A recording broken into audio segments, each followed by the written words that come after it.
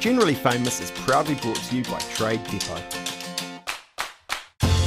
Kia ora, te aroa, and welcome to the very first episode of Generally Famous. I'm Simon Bridges, and each week I'll be talking to generally famous but always interesting guests about life, love, and what makes them tick. Today, one of New Zealand's most successful sports people with Olympic golds, Halberg's world records, I think I'm right to say 69 consecutive wins, Eric Murray, who's a rower, a golfer, 6'5", got that right? 6'5", Dancing with the Stars participant, patron of Autism New Zealand, and the once proud owner of Handlebar Tash. Welcome to Generally Famous. Hey, great. I love the title of your show. And I'm like, should we be like once famous? I think you more than fit the bill is definitely famous. Since we've been here and you walked in, I was rather saddened by the number of staff members at the premises who were wanting selfies with you. Well, I sort of stand there forlornly like a loser, you know. It's because you were a politician. Yeah, pal. well, let's be honest. You know, not even liked, let alone loved. But hey, I start with I like to start with the big issues, the big questions, and so I do want to know whatever happened to the handlebar tash. I love the handlebar moustache. It was basically sort of my trademark while I was rowing, and then I just started growing it out more into the beard. You know, keep it sort of number one, number two, sort of the refined, I guess, masculine sort of beard style. You know, keep it under the chin, not too rough. Sort of the scruffy yet sort of tailored look at the same time. So the Renaissance man, sensitive new age guy that you are. Basically, yeah, trying to be that snag. Yeah, I think that's because I would have thought the tash would have it's a sort of like a competitive advantage in the rowing boat, isn't it? It's like an otter through the water. The reason that I actually had it, funnily enough, was because I read something, and it's like years and years and years ago, and it was about intimidation. Because in rowing, we're not a sport where it's not like the 100 metres and it's not like the rugby. You know, like you can get in people's face and you're trying to look intimidating, as sort of impressive. And so I always had it. So if you looked at me, you know, your glasses on and you had the facial hair. You know, when people look a bit scruffy and you're in a high-pressure situation, you look twice and you're like, okay, they're ready for business. And that was really the reason why I started having the facial hair, because if you're clean-shaven, you know, you've done your hair, you probably don't look as intimidating as someone that looks scruffy. I actually think that's right. I mean, who do you want to go up against, you or Hamish Bond? I mean, let's be honest. Yeah, basically. I'm not just talking size. And actually, when you say it, when I think of you, cast my mind back, we're talking like longboat Viking about to step out of the boat with a long, sharp axe to do some damage. Yeah, that was it, and yeah, just kept that, you know, and everybody. It's a really but you know, I have been around and done a lot of events, and you see people in public, and obviously your name gets put out there more, but especially around the rowing time. I'd have so many times people go, "Hey, Mahe," and I'll be like, "Hey, look, sorry, mate, I'm not actually Mahe, but yes, I am one of the rowers." And there was a couple of people on two different occasions said, "Hey, look, oh yeah, I knew you were that rowing guy, but I knew you had the moustache because it's really recognisable." But of course, Mahe was such a unique name. Yes. That people like they put two and two together. Where if you weren't an avid sort of sports fan, you knew rowing. But the first thing that popped into your head was a unique name, which was Mahe. But then you saw my face. So if you weren't part of it, if you didn't really have your finger on the pulse, you knew you could relate the two together. So it was like, "Hey, Mahe," but it's like, no, it's not Mahe, it's actually Eric. But hey, good, you know, good. At least you get recognised. Oh, look, you are definitely generally famous, mate. I wouldn't get worried about that. I mean, the best I'd get is someone sort of looking at me and sort of saying, "Oh, did I go to school with you? You look familiar. Who are you?" I want to talk with you about elite sports and obviously rowing. And, you know, I think it's a fair assumption if anyone knows a bit about those things, you do. You still hold world records? Yeah, we're actually 28th of July 2012, we set the world record in the pair, first day London Olympics. Amazing. So, we still have that record to this day. I'm not sure if it's going to get beaten in the short term. I hope In a way, in sort of any sport, right? You want it to, because then you know that you've set a legacy. You do not. No, yeah, I'm not going to lie. Yeah, screw that. I don't want anyone winning that. But yeah, no, we still hold the record. I think the most impressive thing about our time in rowing was our ability, and I still scratch my head a lot, thinking, how the hell did we not get beaten? Yeah. You know, and it's not like it is baffling, because we've never had a sport, and there's only been a few occasions around the globe in different sporting sort of like areas where people have had such long winning streaks. You know, and we went for 8 years, and we just never ever lost a race. We had some very, very close races, but we were never beaten. Yeah. And that, to me, you scratch your head thinking, nobody in rowing history, before it was us, before we did our 69 races, it was about 22. Yeah, amazing. You know, and so amazing. Not only did we surpass that, which it was decades before us, we blew that, obliterated that out of the water. And that you know, it's at one level it's not annoying because it's amazing to keep on winning, but at one level I suppose there is a bit of a thing about that, because you were so much ahead. You didn't. I suppose did you get cocky? No. The one rowing, as I said before about the whole intimidation thing. If you disregarded your opposition, is the day that you're going to get like bitten in the butt, right? And dare I say, you know, you can always use the terminology with the rugby and because it's our national sport, and everyone's, we should beat so and so easily. Yes. Oh man, that was close. Oh shit, we got beaten. And if you disregard your opposition, there's going to be that day where they're going to come out and they're going to throw the kitchen sink at you and beat you. Don't mention the Irish. Yeah. Well, yeah, but look at it, right? It's just like, but you have to be on your game all the time. Yeah. We just managed to be able to make sure that we were on our game every time. And our motivation and our philosophy going into it was like, let's do our best, okay? And I know people say, well, yeah, but you did more than your best. You were like unbeatable. But every time we went into a race, and I can stand here hand on heart now and say that if we had got beaten by somebody, we would have been like, you know what, they were the better crew. But we just made sure that we did exactly what we knew we were capable of achieving. And if you can do what you know you're capable of achieving, then you should be happy with the result. Yeah. And that's exactly how we approached everything all the time. We made sure that in our minds, especially after we were unbeaten for the first cycle, that you don't start bringing into your mind, I hope we don't lose today. We still went out there with like, let's win this race, you know, and do what we have to do right now in this moment. Don't look too far ahead. You know, you're at the Olympics. You're not looking like, because we should be in the final. Should is not going to happen. You've got to make sure each step along the way happens. So that was really how we focused it. One step at a time. Get to the next round. Get through the next round after that. But you can't. You've got to think about the moment, and that was really the philosophy going through it. Yeah, no, positive in the moment. If we go back to where it all started, Pukekohe High, I think I'm right to say, and obviously a shed load of training and discipline and all the things that go with that. It may sound like a silly question, but, well, I don't know, maybe it's silly, but it's a very basic question, but why'd you do it? What? I suppose another way to say that is, well, because, you know, we were talking about this, it's off here. If it was me at 5 a.m, I'd be like, well, I might go back to sleep, and then there's some toast and a coffee a little bit later. I mean, what got you out of bed? What did you enjoy about rowing every day for a couple of decades? Yeah, to get into rowing, literally, time off school. Kids, anyone listening, you want some time off school? Go rowing. Get into the rowing team. There's heaps of hot chicks, hot boys, whichever way you want to go. And honestly, time off school, you'll love it. Yeah, it's hard work, but it does actually teach you a lot of life skills. You know, there's great camaraderie. You meet some fantastic people along the way, and that was really the goal. You know, and then you just get tapped on the shoulder by a few people and said, you could be pretty good at this.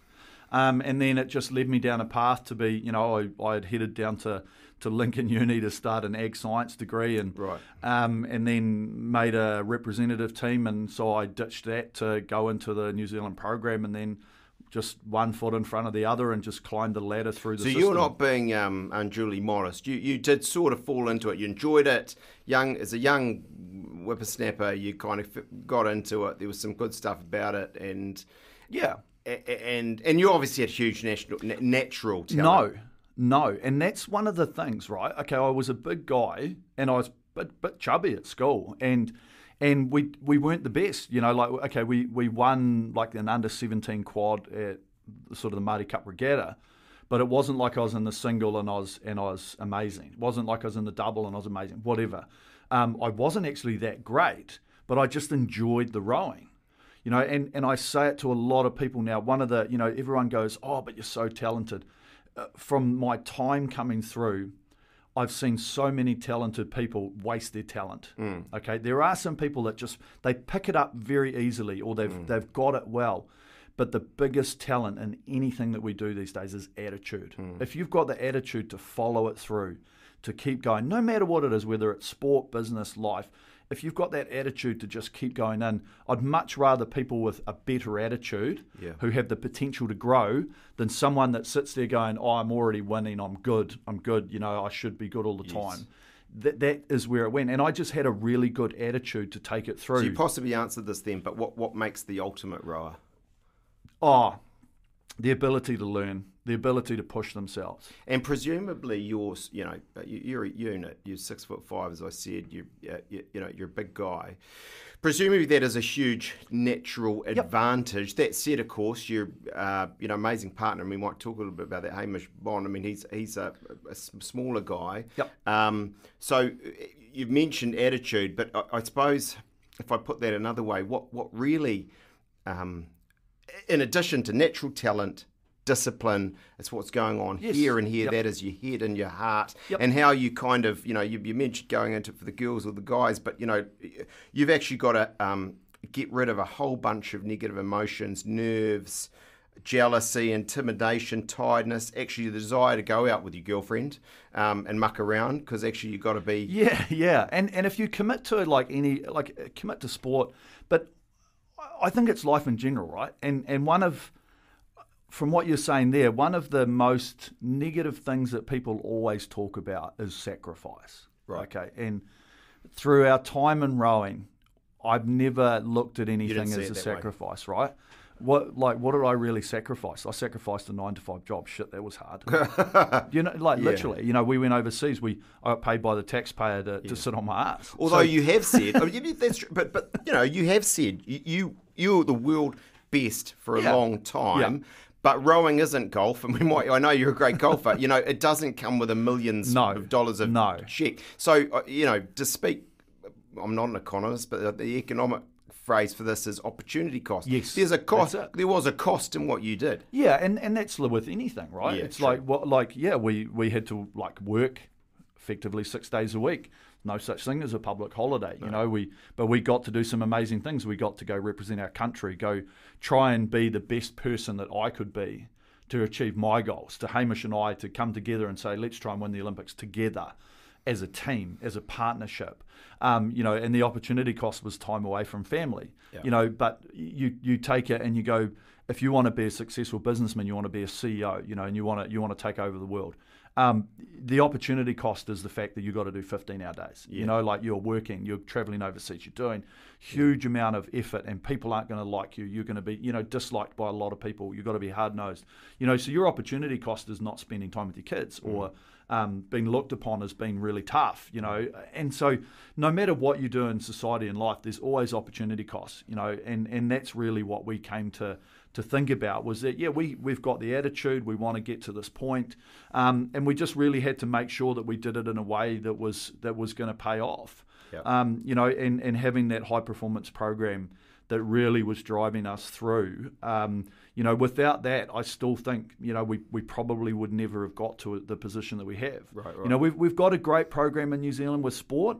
I definitely think it needs to be adjusted, but at the same time, you've got to have that attitude. You've got to be a person that wants to win. I mean, not knowing enough about it, so I speak from a certain comparison to your high degree of ignorance, but it requires a lot of cash, though, doesn't it? I mean, I think that if I look at Aussies versus New Zealand, my sense is they throw so much money at stuff, and that's, so whereas over here, we're lean, mean, We are, and as a country, we do punch well above our weight. I think we do have a very, very good ratio of Olympic medals to spend. I think we have one of the most efficient in the world. Probably easy because we are a smaller country. But you do need resource to be able to do it.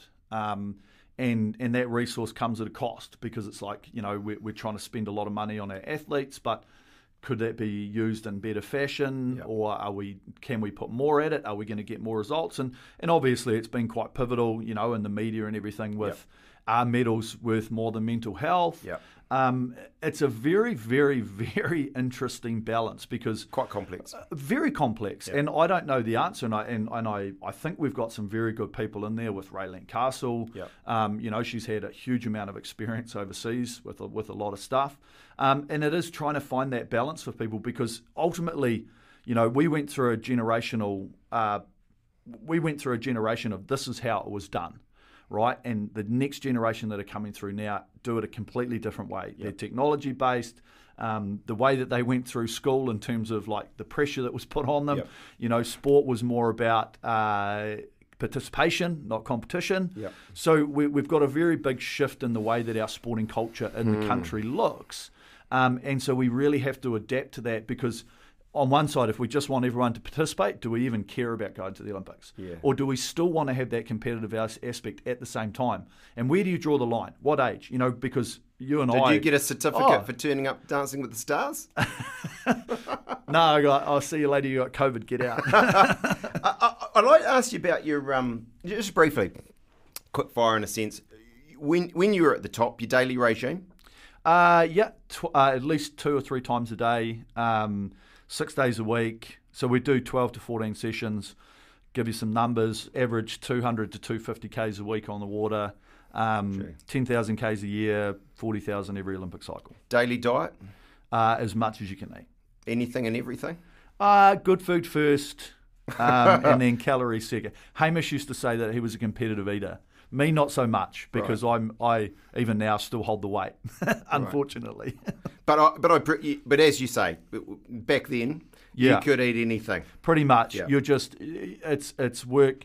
It's just the classic body. How much energy you expend, you need to replace.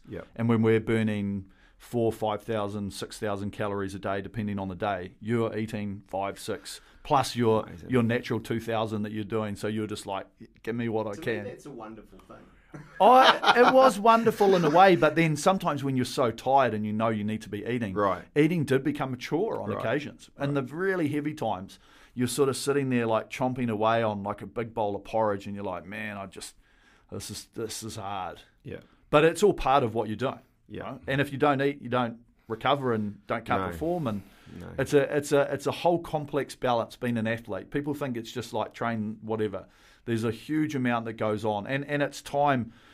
Specific training time wasn't a lot. It was probably 4 to 5 hours on the water a day, like maximum.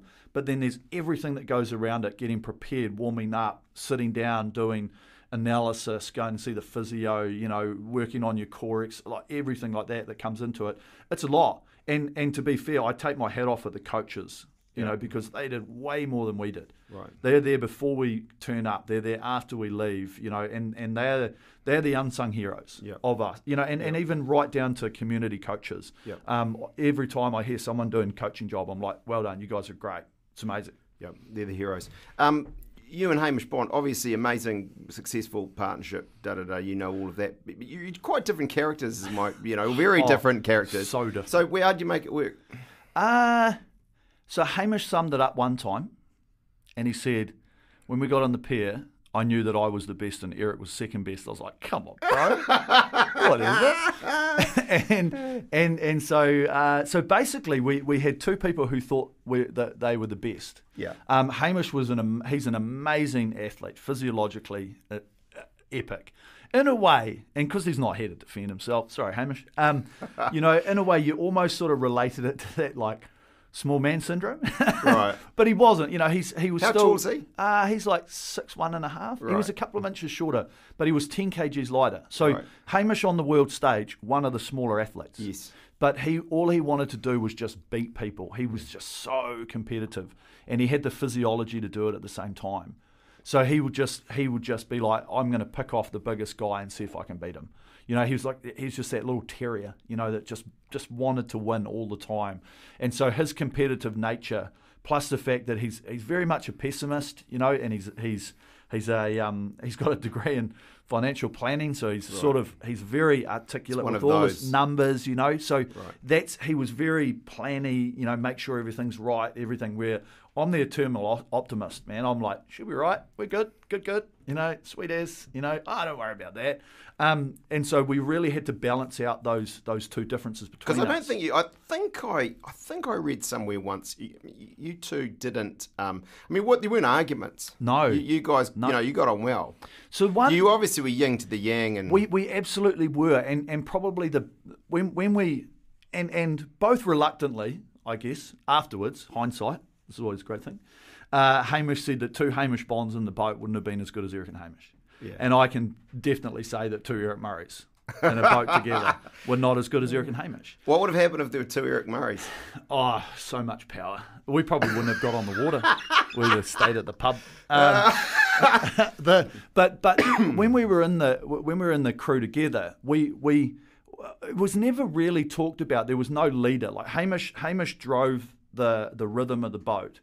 I was steering, I was doing all the calling and bits and pieces, but there was no boss. You know, we weren't a partnership where like you're always doing the media or you're the one that they always come and talk to. It was very much a 50-50 relationship. Yep. Because if I brought something to the table and I said, look, we're not doing this right in our training or in the technique, I really feel like we need to clean this up. Hamish would go, okay, so what do you suggest? And then if he was the same, he's like, I think we should change our setup because I don't like it. I think we could be better with that way. I'll be like, sweet as. Because whatever either of us brought to the table, we're only saying it so that we go better. We're not saying it for shits and giggles. No. We are saying it because we think it's going to make our boat faster, our dynamic better.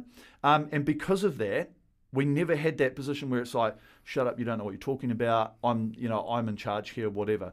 So we really managed to get that dynamic very good. And I will be open and honest, it's easy. It's only 2 of us. Mm. You know, and conflict resolution as well, because you're not losing. You don't have to ask the hard questions.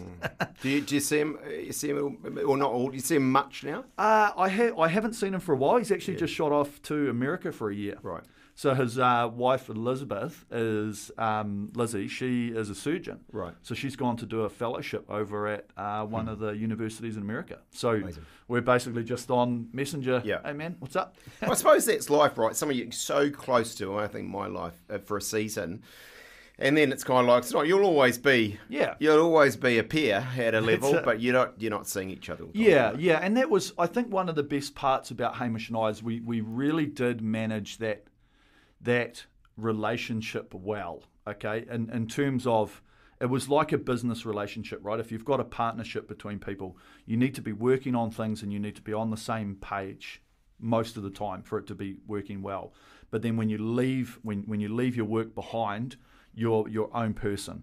So when we left rowing, I'd be like, sweet, see you in the morning. It's not like, hey, should we go to the pub tonight, or should we go out for dinner, or should we go to the cafe, whatever. It was like, you do your life, I'll do my life. But then when we come back together, we're on the hip together, focusing on everything, talking about everything together, making the decision-making together. And that's really what worked, rather than if you're living in each other's pockets and things start to get a bit frayed. And we didn't. And people, and I still wonder how it didn't happen. We never had an argument. We never once sat in the boat going, shut up, you don't know what you're talking about. Sounds like me and my wife. Well, not really. And that's probably how it had to be. Do you have, I'm just interested with all of your, I genuinely am interested, with all of your success, the ribbons, the trophies, the medals, the certificates, do you have a trophy room? I've got a little trophy corner that I built in a house that I've been renovating. A shrine. In Cambridge. Yeah, it does. It's got these cut these silver goblets from Henley, and the Halberg trophies are sitting on the top, and then there's a platter, this big silver platter, and it's got all my medals and stuff on it, and then gold medals are sitting there, and there's a Lonsdale Cup there from the NZOC. So it's sort of, because at the time, like, unless you really do put them in something or put them somewhere. Release them. Yeah. Well, you just like it.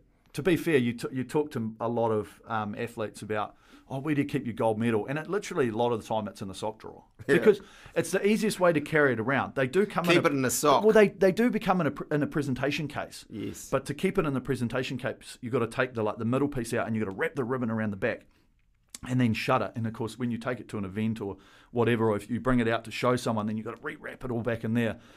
But if you're going to carry it somewhere, it's like in a sock, not going to get banged around, in the pocket, boom. And then when you get home, you're like, sock drawer, sweet, I know where the medal is. And no one's going to go and, like, if your house gets robbed, who's going to go in your sock drawer? See, I would.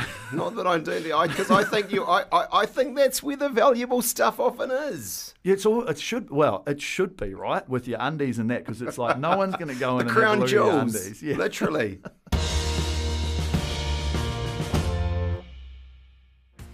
I love beautiful products of real quality, and Trade Depot actually has them all. Kitchens, bathrooms, appliances, but much more. Laundry, heat pumps, lighting, tools, hardware, and on and on. Actually, over 4,500, as I say, beautiful, real quality products.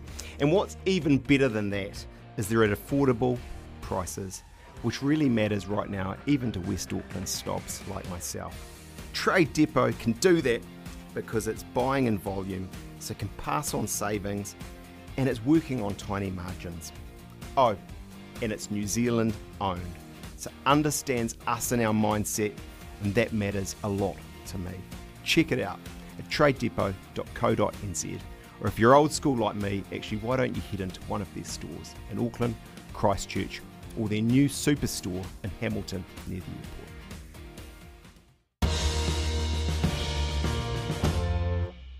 It's not all trophies, beer and Skittles, and it takes its toll what you've done in elite sports, and there's a dark side, and I suppose that's true. It's but the point you made around business, etc. That's true. Anything when you're sort of at the top and you're going at it, right? There's that, and there's certainly surprise to everyone who's listening. That's true in politics as well. Many New Zealanders were impacted by the death of Olivia Podmore last year, and elite cyclist who died at age 24 after a troubling media post, in part about the pressure around elite sports.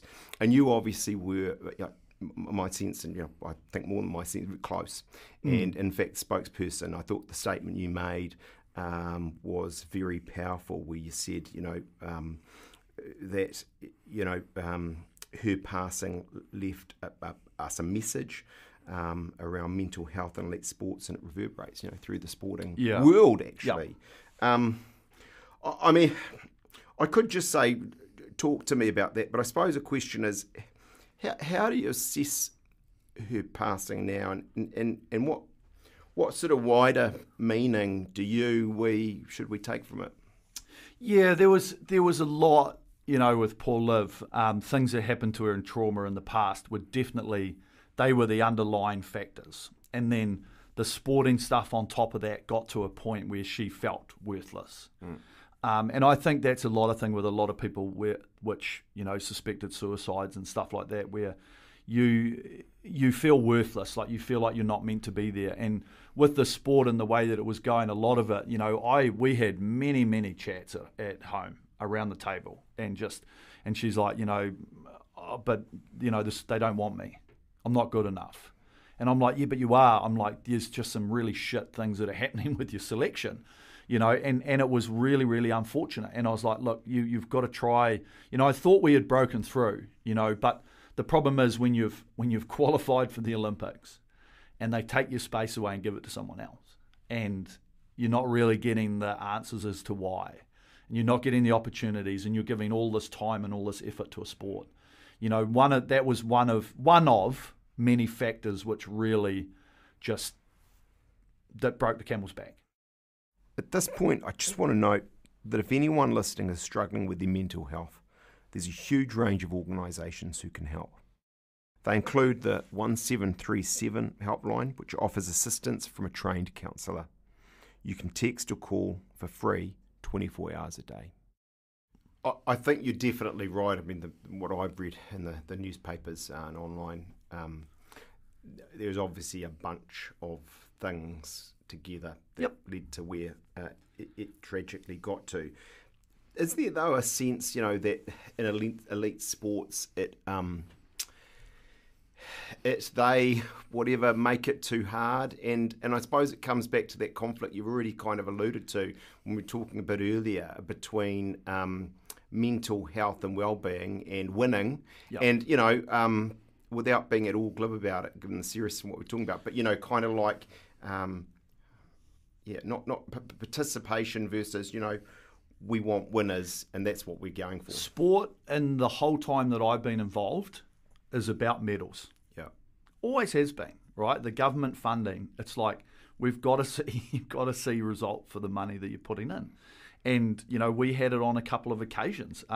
One time I was going to come back for the birth of my son, and they did not like the fact. They were like, "This is going to ruin your chances of winning gold medal," and I'm like, "Doesn't matter. This is what I want to do. I want to be back here for his birth," and they're like, "Yeah." And so then they're asking Hamish, going, "Oh, look, this is going to affect your chance of winning. So what are you doing here?" There's a classic example. Like I was a better person to realise, look, I'm going to do it, and I don't think it's going to affect. They're not going to get rid of me because I think I'm good enough to not have it happen. But it's still, the question was put out there, and so it's always been the case, because we do want the medals, and it's unless you change the model and you don't care.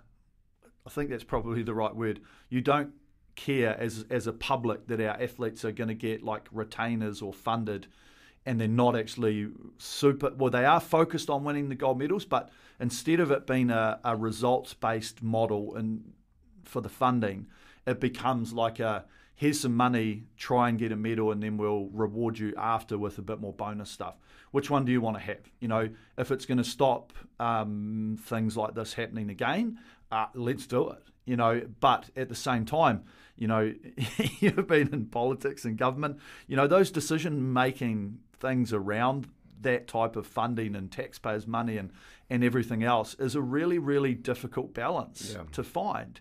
But we have always been about trying to get those results. It's always been the case. And what I said before about a generational shift, yes, I think it needs to change. I think that there needs to be some sort of way that you can have minimum amount of funding to help somebody on their journey to a degree, right? You still can't just give it to everybody. No. Still has to be criteria. There still has to be numbers. Like we can't just go here. Let's have 100 rowers, right? You got to keep the numbers as needed. And then they're like, look, this is going to help you get to a point, and then if you achieve and you win some medals, or you make the final, or you show excellence, we'll give you a little bit more on top of that. Because at the moment, the funding model's clear cut, and it's written in paper, it's online, you can actually see it. It's 60K a year if you win, 55 for medals, and it just goes down in a tier system from there until you're basically half of your field. That's it, right? It's all published, because it's taxpayers' money, has to be.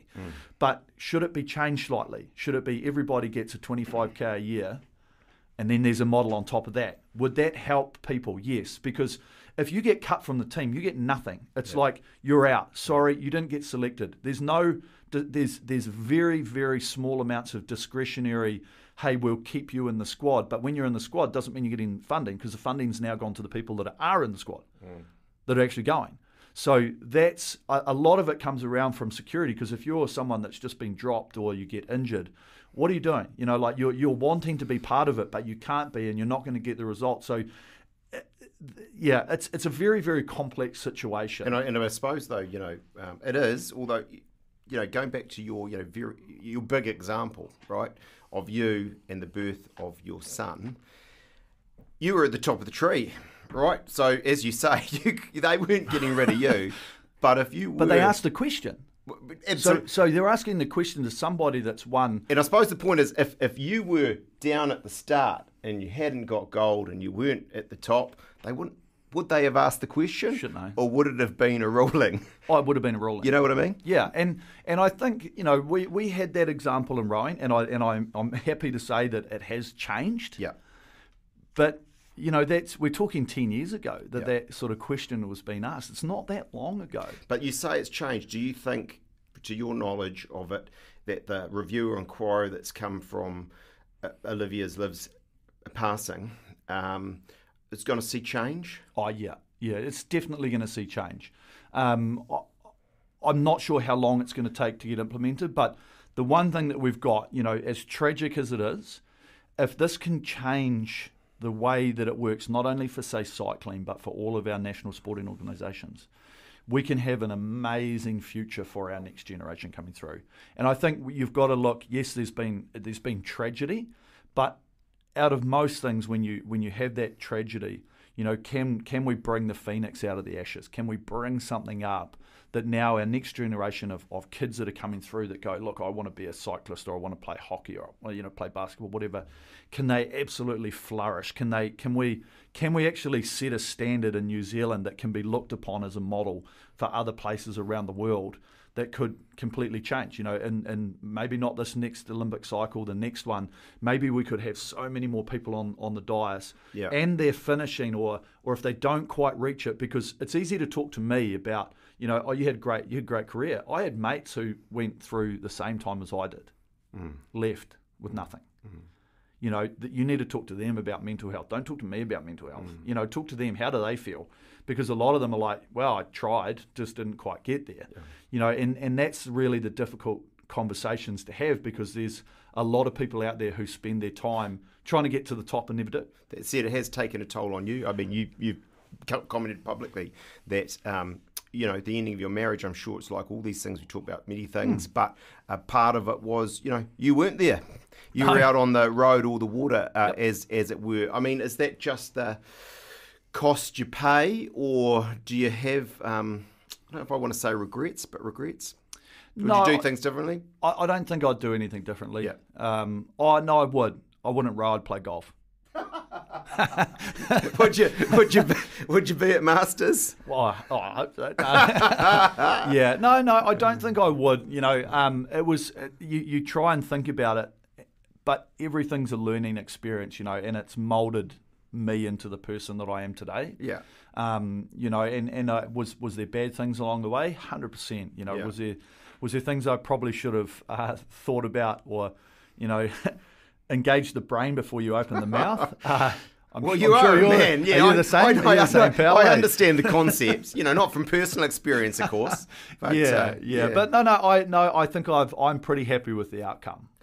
Incidentally, I'm going to say, what's interesting about you? Well, there's many interesting things, but you're. And I'm the same, actually. Some say I'm an over-disclosure. You're a very open person. I mean, actually, there's a lot of people in your position at the top of all sorts of things, but certainly sports, who guard their privacy and, their story, if you like, very jealously, and they don't talk about it. I mean, you agree with that? I really just don't have a lot to hide. Yeah. It's not like I've done anything really bad that I don't want people to know about.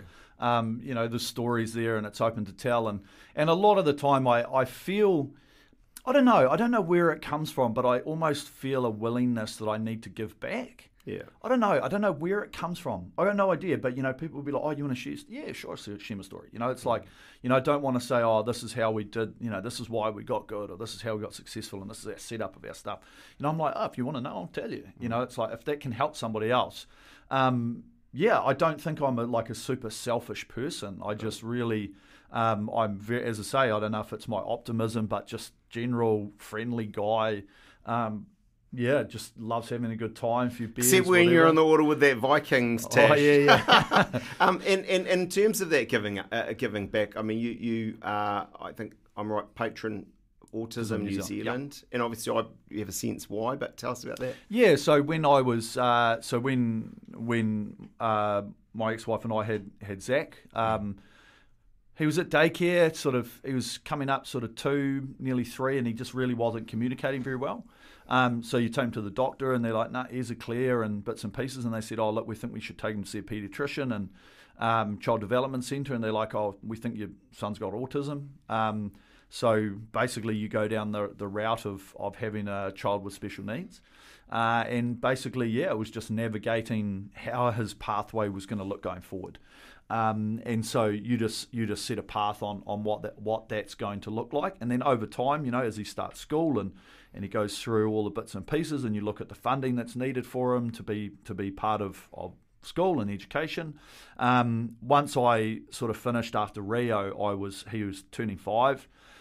And I started school with him, and I was going to school, and we were seeing what he needed, and he just needed a lot of hands-on because he was more focused about being out in the playground than he was being in the classroom.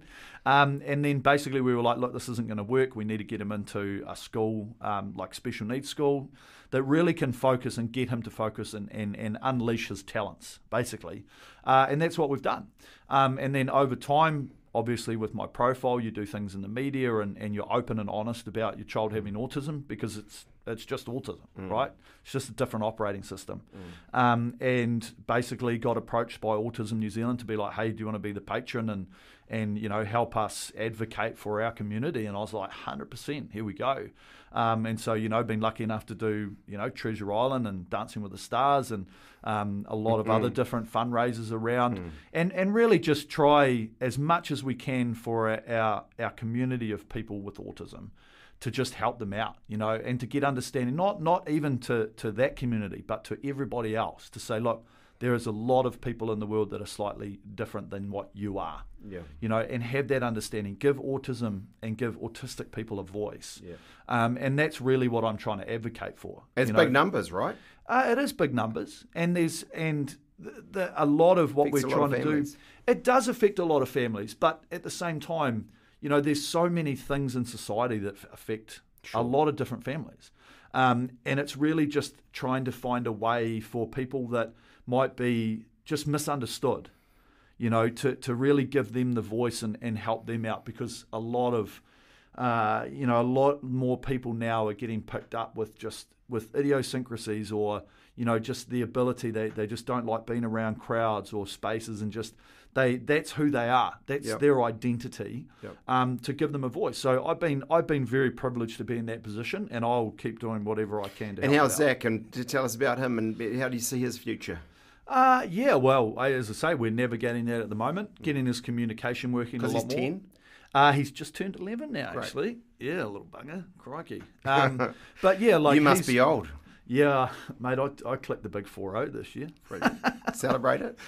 We celebrated that hard. Oh, man, that's a big one. That's a once-in-a-decade party, that was, in Cambridge, man. But yeah, like with Zach, you find his interests and you work with him and you get his routines, and he's great. But then there's a lot of things that can trigger, and you're out and about and he's not comfortable and you're like, we've got to leave. But you've got to learn that to find out how he's going to look in society when he gets older. And that's really what we're doing at the moment, just navigating, finding out his needs, what's going to need to happen, because there are a lot of people in society that need that help, that need different things. And it's a lot of it, unfortunately, falls back onto parents and individuals, because our health systems, I can't really swear, starts with F.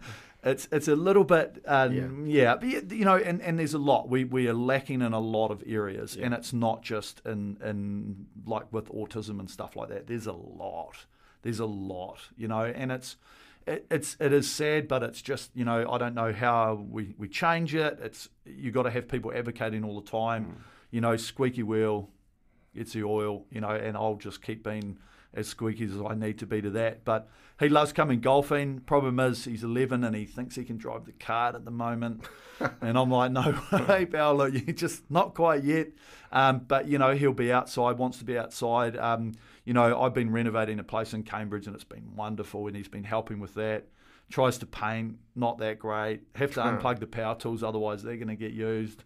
And he loves water, loves being in a pool. So, I was like, instead of flipping my house, obviously house prices went ridiculous, I borrowed some money and put in a pool, and this summer is going to be amazing, and it will really help him out in his therapy and everything, and it'll just put him to another level. So apart from the fact that I put a little putting green beside it as well, so he'll be swimming and I'll be out there with my putter and brilliant balls in the hole.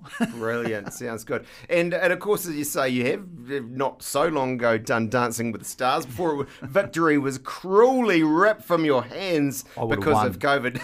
Do you think so? You hearing that, Jazz? No, just kidding. Just kidding. Well, you enjoy it? I did enjoy it. I'll tell you what, I wasn't prepared for what was going to happen. Run me through that. Well, that's been my basic experience of ridiculous game show entertainment things I've done. And about, and it's sort of about 43 minutes and you say, why did I do this? Yeah, Who signed me up? I had the philosophy and the work ethic to go, okay, I can train. I can learn a new skill. Yeah. With everything else that went around it in terms of... And you understand competition. I understand competition, but at the same time, I've always been a realistic person. So when we started dancing and you get through the first week, I was like, I think I'm mid-pack. I don't think I'm going to win.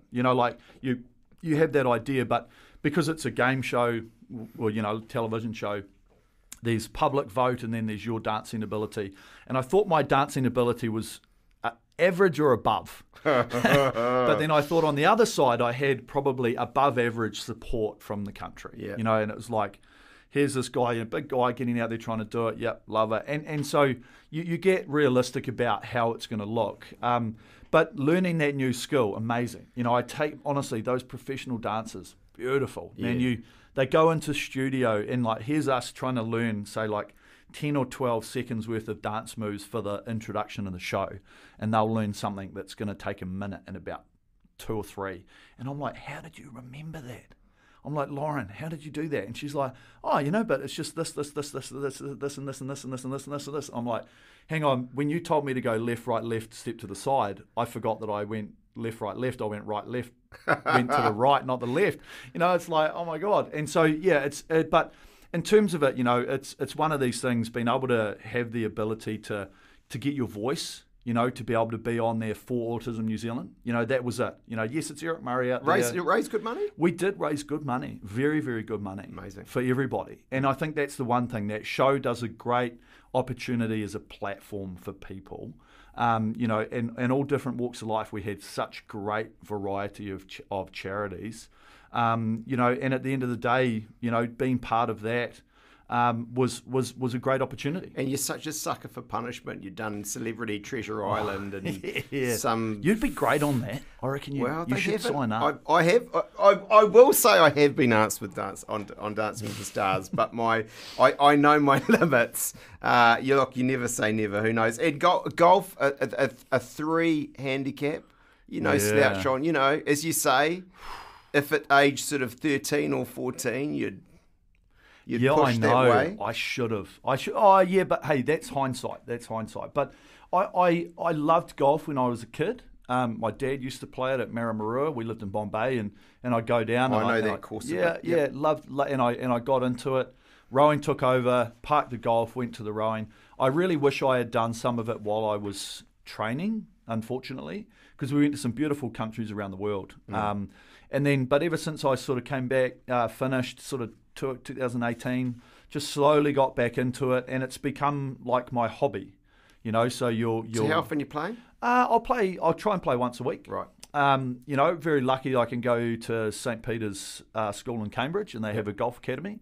So you can pay to hit balls there after school hours and sometimes during school hours, and you get a few lessons. And it's been great just learning that skill. And golf, I think I've definitely got the patience, because I've got a few mates saying, man, they can throw some clubs. We were going to have we were thinking about having a club throwing challenge, because those guys, man, they get angry. But it's golf's, this worldwide sport that I think people have all tried or they know about it, and to try and be good at it is crazy. So, dare I ask, it's a ridiculous question, golf v rowing, or different golf's phases? So much harder. Well, golf's got so many variables. Yeah, that's right. So it's much more multi-dimensional. Oh, yeah, huge. And it's like, but nobody's ever perfected golf. No. I'd say we got reasonably close. If you're breaking world records in bits and pieces. You were doing everything that could be done. I'm trying. In rowing. Oh, yeah. And yet you're still in golf, there's no one's ever cracked. No one's ever cracked the code. Some people have done some amazing things. And that's absolutely a head and heart game. Yeah, and you have to be, but it's a great social game as well. Yeah. And I think, rowing wasn't really social. It was competitive. Whereas you look at golf, it can be competitive, but it can be social. you get that crossover between it being a sport and a game, and you can go out with your mates and whatever handicap you're playing on, it's a great system to be able to actually play it, and you can be terrible, you could be a 30 handicapper and play against someone that's scratch, but you can beat them in terms of the actual game of golf of the scoring system. But it is fun, and I really enjoy going out there. You get outside, you're walking around the golf course, and you can just refresh, and I think that's a lot of what I've tried to find is just filling the void in terms of I left a very competitive environment, and I felt like I'd done enough to, I don't need to go back to a super competitive environment. Like, I've been in that for nearly 20 years, and so I'm like, look, just find something that's going to tick the boxes of being enjoyable, great for your health, mental health, and really golf filled that void. Fantastic. What's the future hold for you? It's just a small question. Yeah, I know. Holy moly. Well, at the moment, I work business development, company called ErgFit, and we sell a lot of fitness gear, especially like the indoor rowing machine. And I work with a tech company. We do some coaching programs for people that use the rowing machines. I'm actually on an indoor rowing commission with FISA, our world governing body of rowing, to develop it as a standalone sport, like a discipline. Right. So there's some 4 to 5 a.m. Zoom meetings around the globe. Damn it, New Zealand time zone. But yeah, there's a lot going on in that space, and as I say, outside of it, in terms of life, there's a lot going on with Zach. And been renovating, which has been fun. Just finding things that are making life enjoyable. So I think I know the answer to this then. You're not a guy who, because a lot of really top athletes and sportsmen struggle post being at the top to find their thing, to kind of, establish what they're doing. That doesn't sound like that's you. No, it hasn't particularly. And 2 reasons. One, I had good opportunities on exit. I think a lot of people that struggle don't have an exit plan as such. I didn't really have an exit plan either, but I had an opportunity that arose basically like, when you finish, come and see me, that type of thing. But I'd also been in the workforce, and I think this is one of when we go back to that conversation about mental health and sport, part of it is you get people that have no idea what they're doing. A lot of our issues I've found, and I'm only theorising with how it is that people are plucked out of school straight into development programs. We've got great opportunities with education. Dare I say it? It's great. It's awesome, right? But then you're late into your late 20s, and you're going to forget your sport. I'm out of here. You got double degree because Prime Minister's scholarships all paid for it, but you got no experience. Right, so I had experience working for nearly 6-7 years, earning enough money to do the sport. So I had that work balance. I knew what the working society was like, and then I jumped back into it once I left. Whereas you're finding a whole lot of people who have been an athlete, but an athlete in working society is completely different. Yes, you've got some great skills that are going to help and translate across, but unless you really have that environment of working and knowing what the daily grind is like, you might have a sporting grind, but there's a big difference in terms of a work balance and a work life. I really had that position to be able to go into it, and then it was really just about knowing, that's exactly what I was able to do, and then I've just developed that from that point. So I didn't have that downer, because at the same time, and I'll be completely open about it, I tapped out when I wanted to, and makes a big difference. That is a huge difference, when you get dropped, exactly right. Or you, for whatever reason, you don't want to leave, or you're not ready, or you haven't achieved what you wanted to, and you've got regrets. That is where things start to go. Politics and sport have their similarities. To finish, I want to ask you 3 incredibly important questions that I'm going to ask every guest, and it's a section I call General Knowledge. What single object would you save from your house? And it can't be the medal in the sock. Probably Zach. Yeah.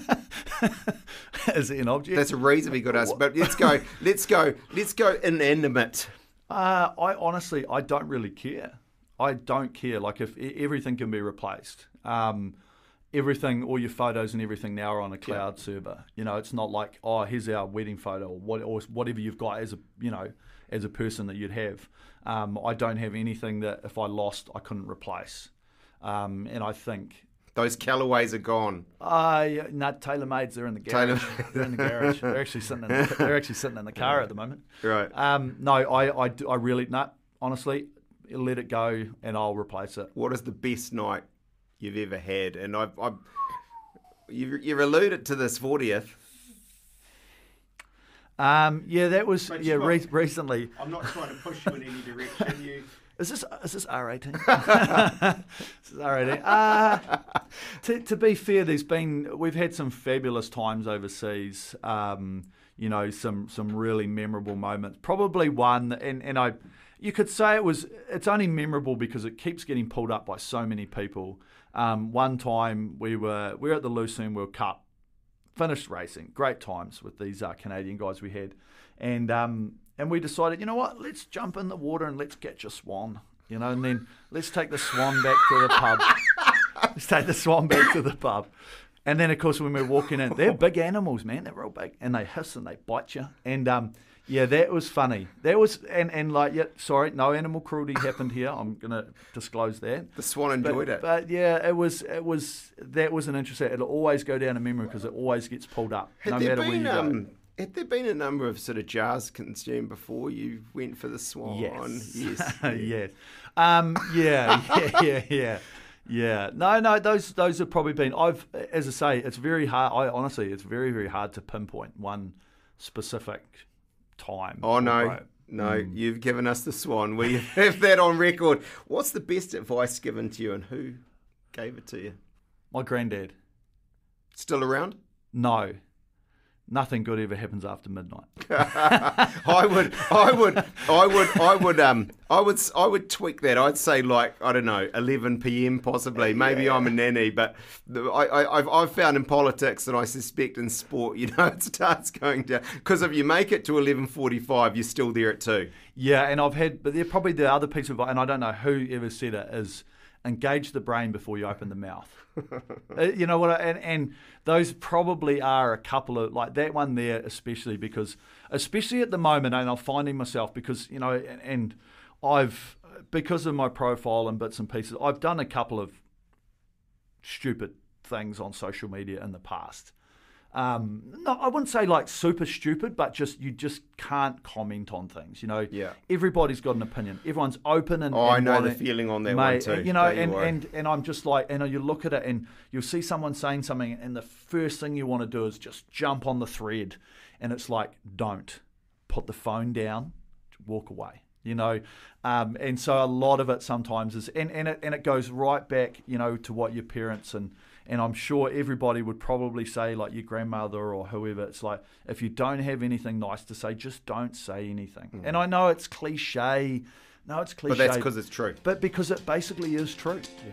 Eric, it's been a real pleasure. Thanks so much for coming on. You've been listening to Generally Famous. We'll be releasing a new episode every Wednesday. You'll find them at stuff.co.nz/generallyfamous or wherever you get your podcasts. If you follow us on Apple or Spotify, any of the podcast apps, in fact, you'll get the latest episode without waiting. Thanks very much to producer Chris Reed. I'm Simon Bridges. This is Generally Famous. I really appreciate you listening. Generally Famous is proudly brought to you by Trade Depot.